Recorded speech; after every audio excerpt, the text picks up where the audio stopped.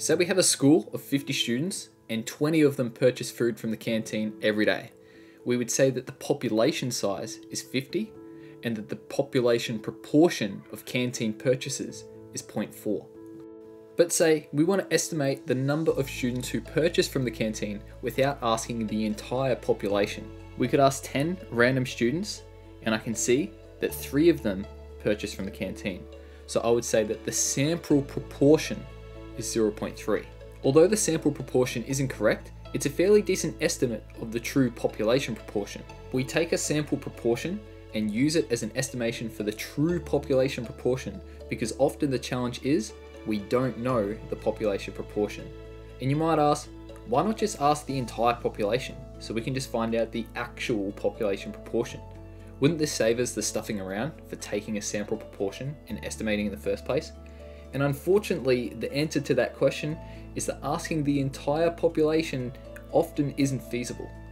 Either way, some interesting questions arise. The first one is, how accurate is a sample proportion? And the second one is, how might we improve the accuracy of the sample proportion? To answer these questions, I'm going to run a simulation about the canteen purchasing situation. I'm going to take a random sample of 5 from the population of 50.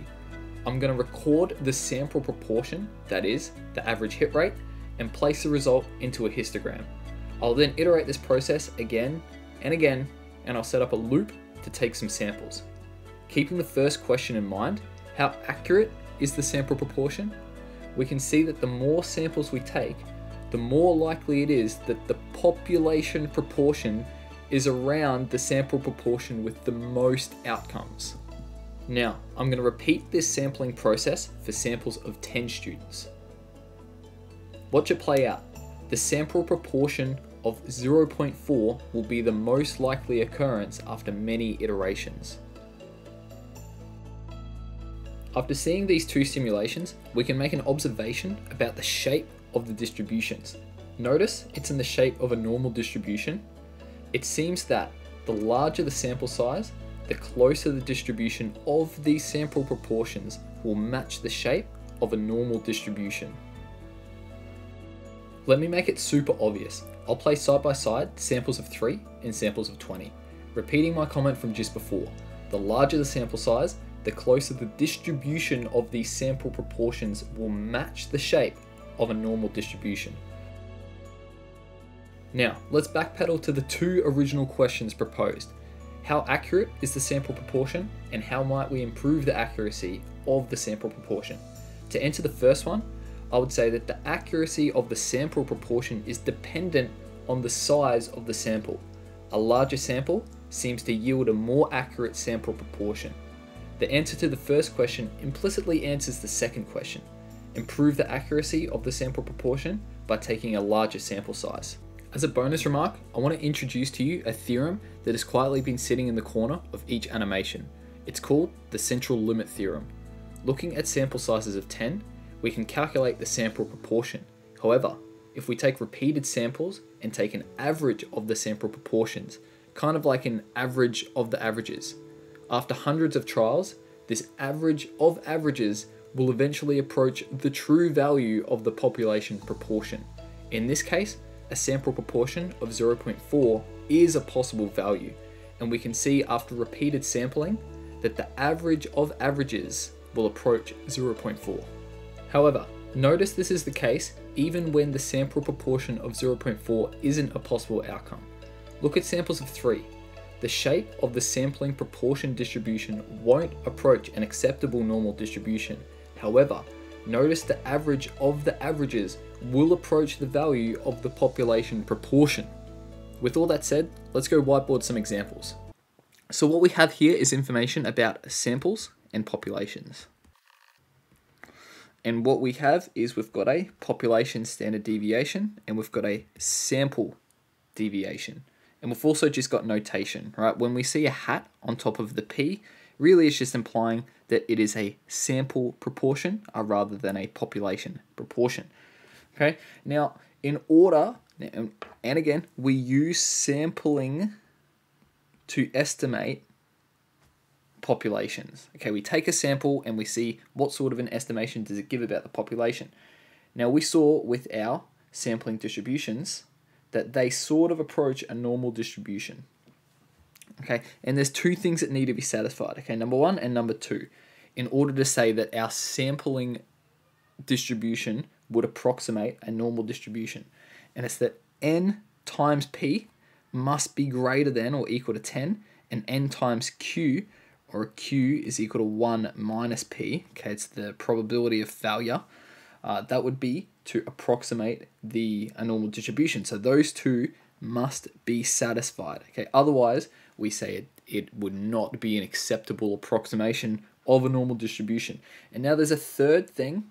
Which really doesn't. And now there's a third thing here, which is that a 10n has got to be less than or equal to n, where I guess the small n is the sample size, and large N is the population size. And really what that's saying is that we can only take a 10% of the population size as a sample size.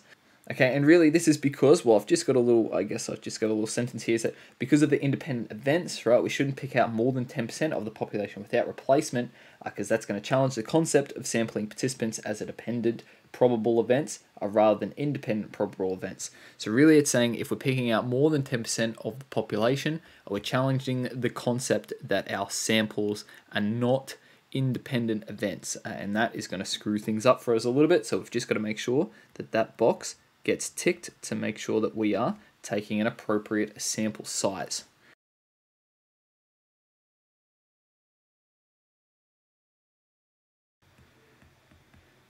Okay, so we can see with all three of the cases is that as our sample size gets larger, the standard deviation gets smaller. And that should make sense, because in our formula, if I zoom up in here again, n is on our denominator. And so really this expression is inversely proportional for n, which means that as n gets bigger, this expression is going to get smaller because it's on the denominator. So that should make sense. Okay, so if we're getting into examples here, we can consider the population size of 4,000 and a sample of 80. Now p hat, it was found that p hat was 0.2. Would the sample size be large enough to approximate a normal distribution? Well, first of all, we need to satisfy a couple of things.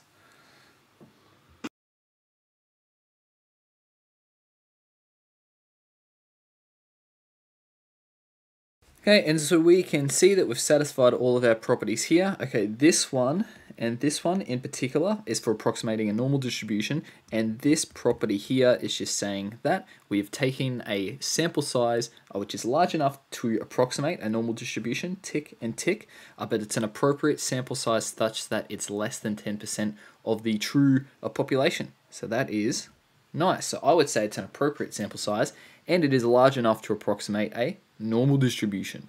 Getting a little trickier, I've got the population size of a gaming community is $2,000 from a random sample of 150. 84 eat McDonald's on a weekly basis. Okay, and so I would include myself in this gaming community, and I'm definitely one of the 84 who would eat Maccas on a weekly basis. Anyway, calculate the sample proportion, state if it's large enough to approximate normal distribution, calculate standard deviation, and then we're going to draw this distribution and make a comment. So let's get to some of those. Okay, so first part here, I would get that p hat is equal to 56, because that's sort of like the average. So I selected 84 out of 150, and so that's 56% of people in this community eat Maccas on a weekly basis. And so if I'm going to state if the sample size is large enough, I need to satisfy my three properties.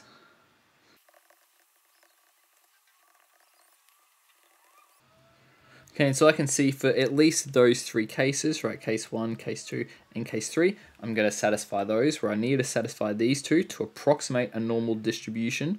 So that's great, but I've also got to check that I'm not taking more than 10% of the population. Otherwise, it is not an appropriate sample size. So I've done all three of those things, so I would say yep, and then I need to make a statement. I would say, therefore, yes, the sample size is large enough.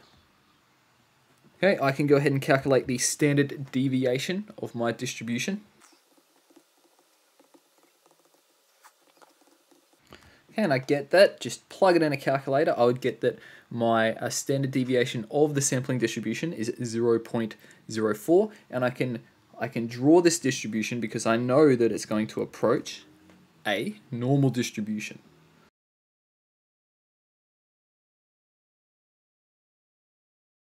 Okay, so that is the distribution drawn, and if I was going to make a comment about this, remember, this is a distribution of the sampling proportions.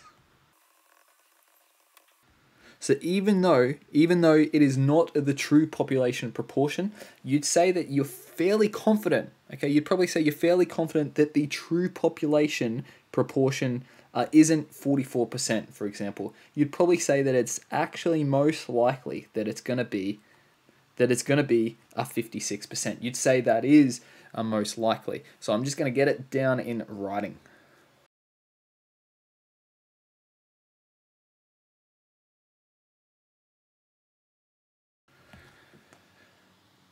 So I'd say as a comment of this distribution, I would be fairly confident. I'd be fairly confident that the true population proportion would be in this section here. I'd say I'm fairly confident about that.